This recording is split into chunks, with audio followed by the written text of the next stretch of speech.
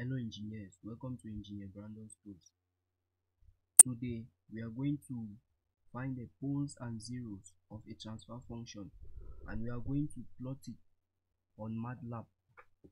So for instance, let us have the transfer function j of s equals this. So we can find the poles and the zeros of this transfer function. So to do that, I first need to define the transfer function j. So you remember from the previous video, there were three ways of defining a transfer function. If you like to learn, you can simply move backwards to the previous video. But in this video, I'm going to define the transfer function using one method only, which is the TF method. So remember that the TF method, I have coefficients of the various terms in the numerator and denominator. So for the first square bracket, coefficients of the various terms in the numerator. So coefficient of s 1 and constant term 1. Then I move to the second square bracket, coefficient of terms in the denominator. So I have coefficient of s cubed 1, coefficient of s squared 9, coefficient of s is 26, constant term is 24. So if I hit my enter button, I'm going to see the transfer function j. So you notice that j is the same as j here, and we also notice that j has been stored in the workspace. So to find the poles of j, I'm simply going to type in the command pole of j. Then if I hit my enter button, I'm going to notice that the poles of j are -4, -3 and -2. So remember that poles are gotten from the values, that is, if you equate the denominator to 0, the different values of s for which the denominator equals 0 is satisfied. Then for the zeros deals with the numerator. While looking at this transfer function, I already know that the 0 is -1. So to prove that, I'm simply going to type in the command 0 of j. So I notice that my 0 is -1. So that is how you can easily find the poles and zeros of a transfer function. Then let us move to the plotting of the poles and zeros of the transfer function in an Argon diagram.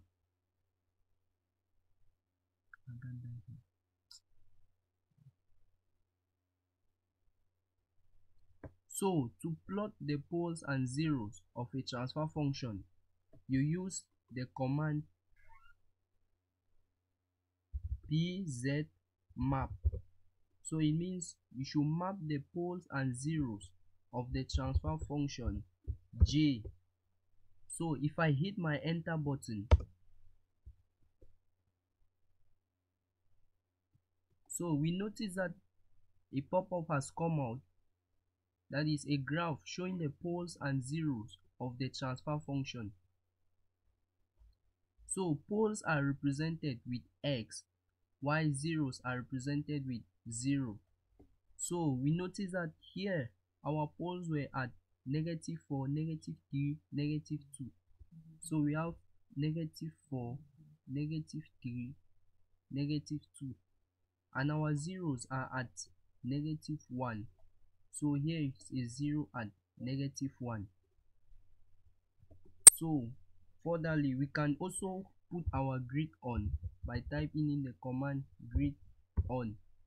If we hit the enter button, we are going to see that a grid is going to appear on the pole 0 map, which will make easy understanding of the map.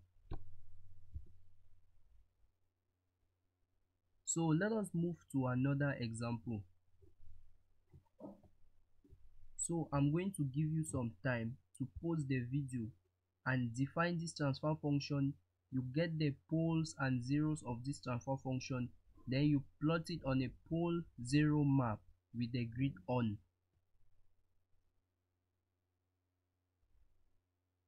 So your time is up.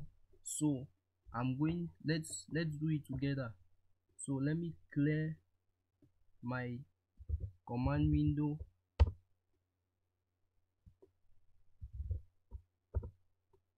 So I'm going to define this transfer function h of s. So I'm going to say h equals tf of square bracket. So coefficients at the numerator have 1, -6 and 0 for the constant term. So I'll have 1, -6, 0.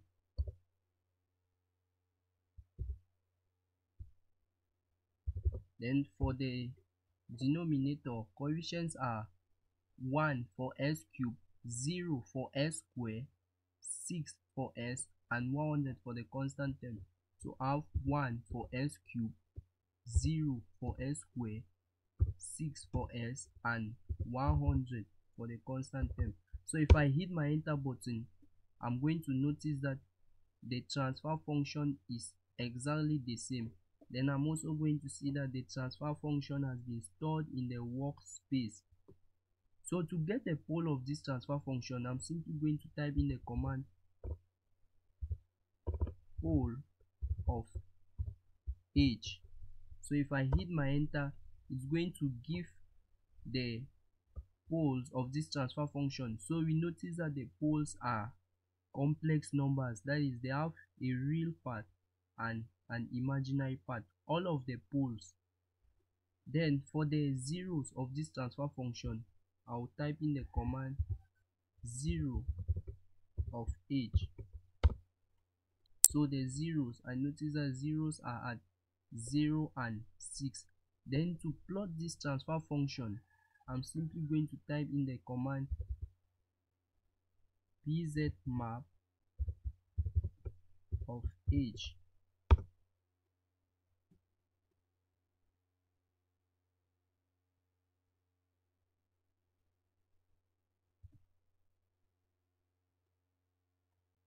Okay, so here is it. So here we have our poles. So we have a pole here, we have a pole here, and we have another pole here. Let me zoom it.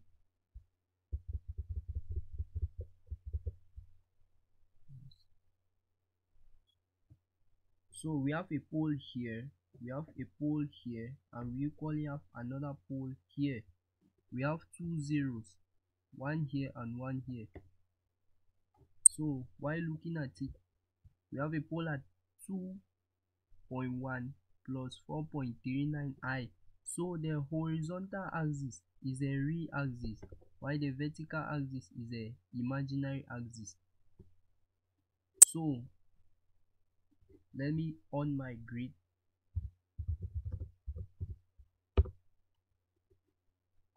So the grid is on for easy calculation.